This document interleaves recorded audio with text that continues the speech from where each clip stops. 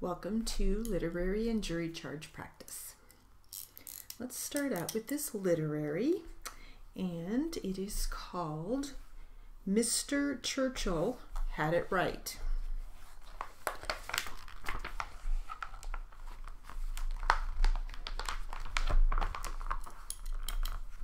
Ready? Here we go.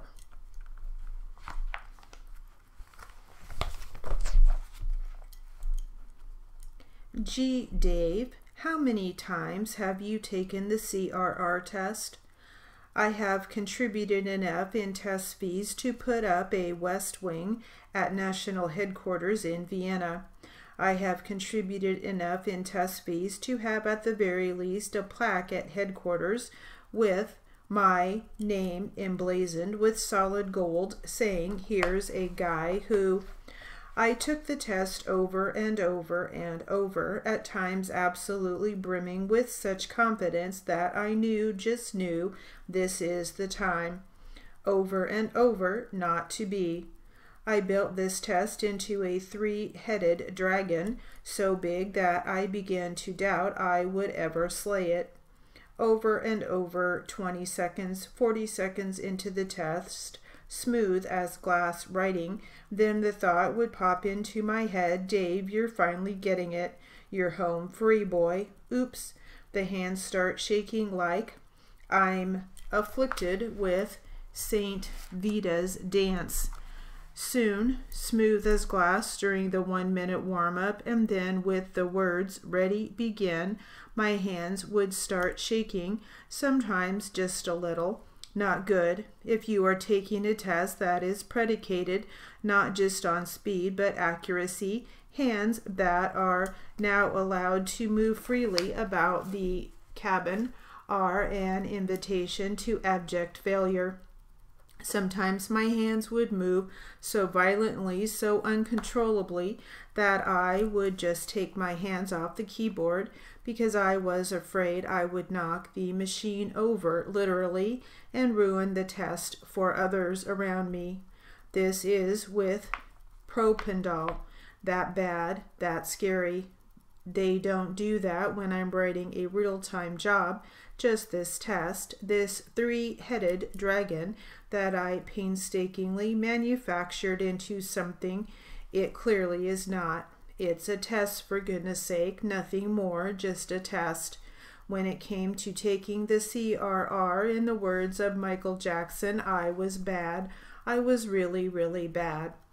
I have taken this test more times than any human being walking the face of this planet. I kid you not.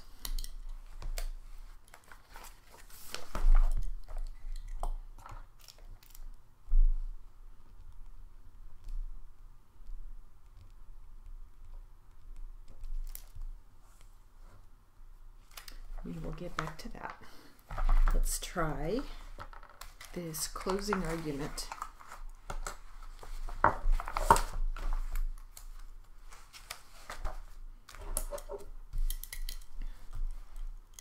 Ready? Here we go. In other words, if you see the guy coming in with rain on his jacket, if the only conclusion can be that that's rain, then that's circumstantial evidence.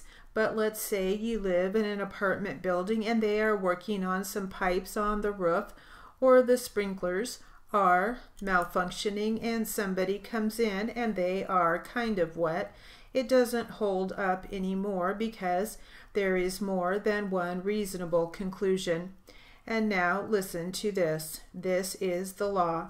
If one reasonable conclusion points to innocence and the other to guilt, you must accept the one that points to innocence. You must. That is the law. In other words, a conclusion. You see a golf cart on the property and you want to think, okay, it's a golf cart on the property and it's here that day and it wasn't in this picture that day, you know, or something that could point to guilt, but according to the law, only if the only reasonable conclusion points to guilt. Then number 2, if there is any other reasonable conclusions, and one of them points to innocent and one points to guilt, you must adopt the one that points to innocence. Now, that's not what the government's attorney was suggesting to you this morning. He was talking about all kinds of circumstantial evidence, but he wasn't talking about other reasonable conclusions that come from that evidence. He was just talking about the one he wants, but that's not the law. By the way, I think the judge will probably read that to you more than once because it's more than once in the instructions. The judge is going to instruct you about witnesses, give you some guidance on judging the credibility of witnesses. One of the things he's going to tell you is a witness's testimony influenced by a factor such as bias and prejudice. If so, what should you do? You look at that very carefully if someone is biased or prejudiced. As I indicated before, I think Ms. Richardson was the driving force in this case, and there was no doubt from her testimony up there that she is biased and she is prejudiced, perhaps even hates my client. You could hear her when testimony would go on. I could hear her sighs and her heavy breathing and different things like that as it went on, especially when there would be evidence for or against. That's the kind of thing that the judge is going to tell you to look out for. It was Ms. Richardson, after all, that suggested they go look in the shed. It was Ms. Richardson that found garbage bags with clothes in it. It was Ms. Richardson that contacted the DA and the sheriffs for those 3 years and finally got them to do a GSR test and then said that my client made some statement at the sheriff's department she was shot. It's very dramatic. The question is it true? Does she have bias? Does she have prejudice? That's for you to decide.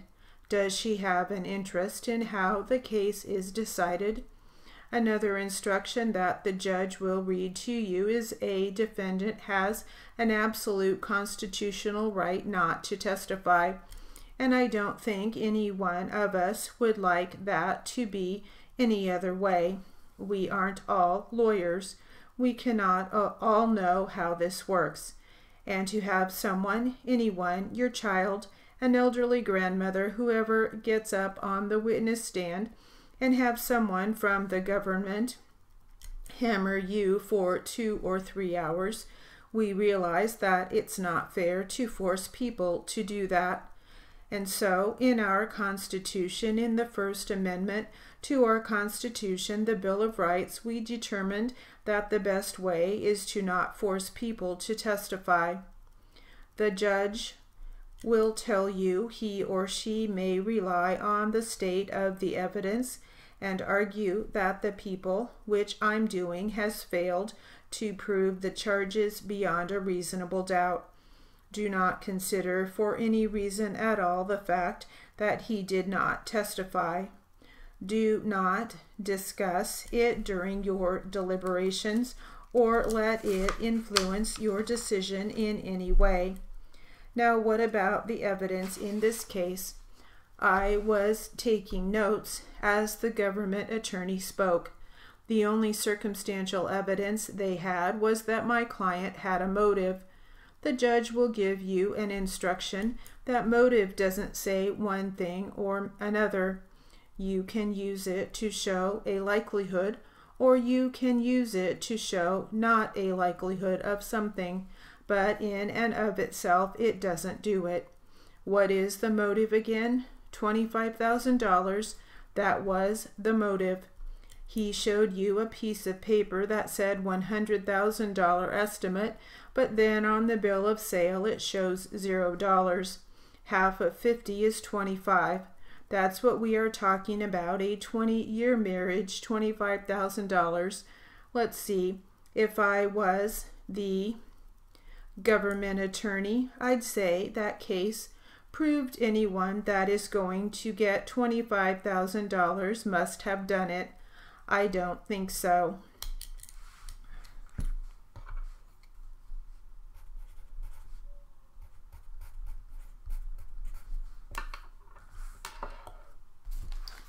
Right, we will get back to this.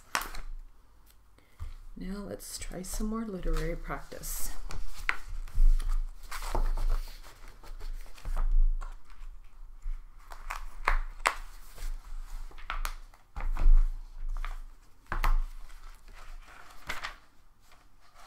This is the article we started on 7 tips for court reporters.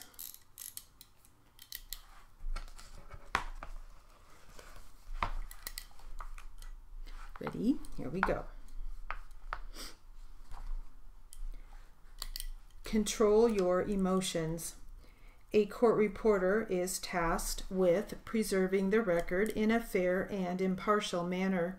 Sensitive topics may be discussed that can be very emotional to the parties and/or the witness. As a court reporter, you must remain neutral while preserving the record. It is unprofessional, not to mention distracting, if you show emotion during a deposition. Please be aware that everyone in the room can hear you laugh and see you cry. Controlling your emotions and your body language is one of the many keys to being an exceptional court reporter. Eating during a proceeding. Before the deposition commences, it may be in your best interest to ask if it will run through the lunch hour. If so, be prepared and eat beforehand. If you have an absolute need or a medical condition, for example, hypoglycemia, then let the attorneys know in advance that you may need to eat a small snack during the deposition. Also, you can remind attorneys that a short 15-minute break during the course of a deposition is good for everyone. Mobile phones. Depositions can be dry and a bit dull, but do not be tempted to surf the web or do other tasks. Even if you are an expert at multitasking, checking your phone shows you are not paying full attention and gives the impression that you are not accurately transcribing what is being said. Technology. It is imperative that you have technology that not only looks like it is from this generation, but also functions properly. Time is precious to you and all parties involved. Waiting for a computer to reboot, load, or update is frustrating for all. Sloppy transcripts. Deposition content can be technical in nature. If it is a medical malpractice, intellectual property, pharmaceutical matter, or any other highly specialized topic, you will be faced with numerous acronyms and unusual terms.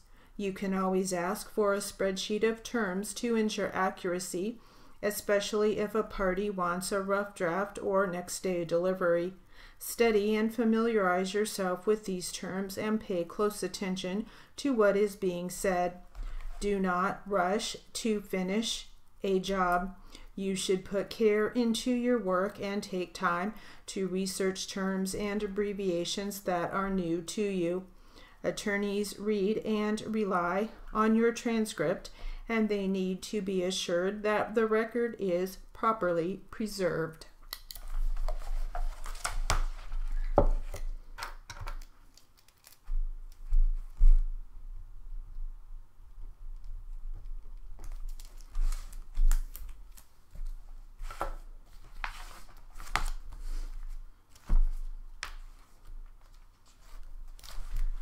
For some more literary practice, and this is an article we had started called Will the Book Disappear?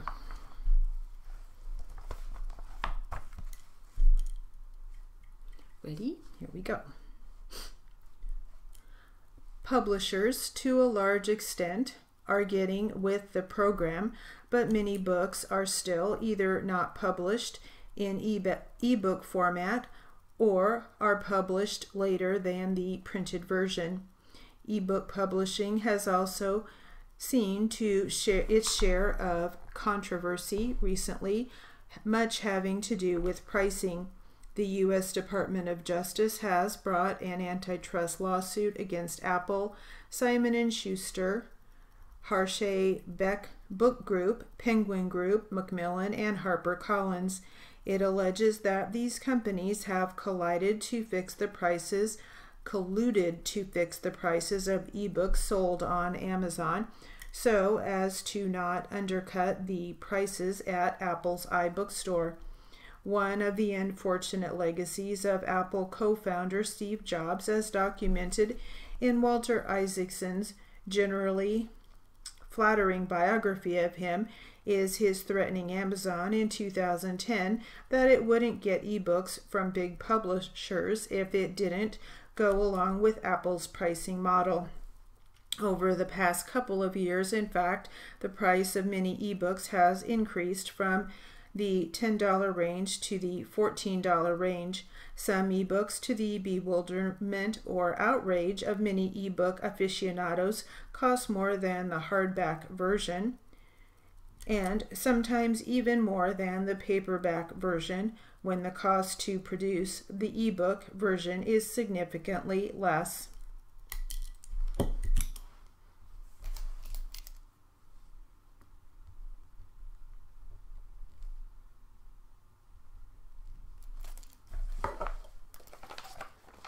All right, we will get back to that.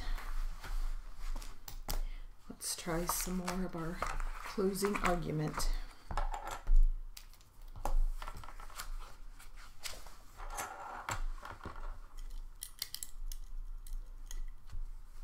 Ready? Here we go. So, what do we have? Let's look at what some of these witnesses said. I'm going to start with Ms. Guerra. She was here today and she's fresh in your minds. Who is Ms. Guerra? She was or is, I'm sorry, I'm going to date myself because I still say secretary sometimes, and I apologize. I believe they are now administrative assistants. She's an administrative assistant to the sheriff. Back in the day when this happened, she was an administrative assistant apparently for Mr. Penrod. She had run into my client before and his wife, and she comes out of her room and she sees him and she says, "Oh, how are you doing, Mr. Concepcion?" He says, "Fine." And she says, "Where's your wife?" "Oh, she was shot. I mean, she died." And she doesn't have one memory of that. She doesn't have one memory of that. Now the government tries to say, well, yeah, she's probably seen people all over the years. She has a lot of people coming into their office. How many of them come into her office and say, "My wife was shot"? How many come into her office and say, "My wife is dead"? The one you met before, and then just have small talk. She didn't remember that because it probably didn't happen. Who is the evidence that that happened? Gina Richardson.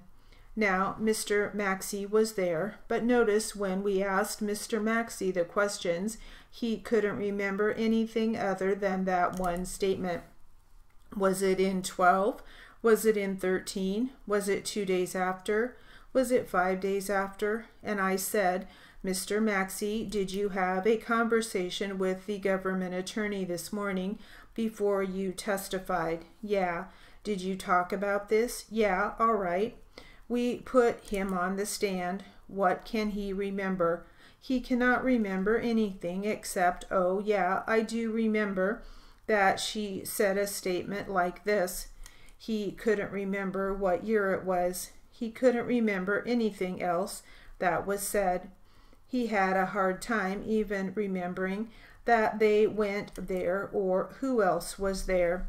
But he was talking to people who wanted him to say something when he got on the stand, and he did remember his cue. He did remember his one line. But Ms. Guerra is not the same kind of a person, Mr. Maxey said. I said, Mr. Maxey, isn't it true that one of the deputies let it slip that there was a shooting? And he said, yes, he let it slip, and he's not even around as much as my client. He lives clear down. I can't remember the town, but it wasn't close by. He's not the one that's getting phone calls to come on in, and this and that and the other, and talking to the deputies and everything, but they let it slip to him. All right, that will conclude our literary and jury charge practice.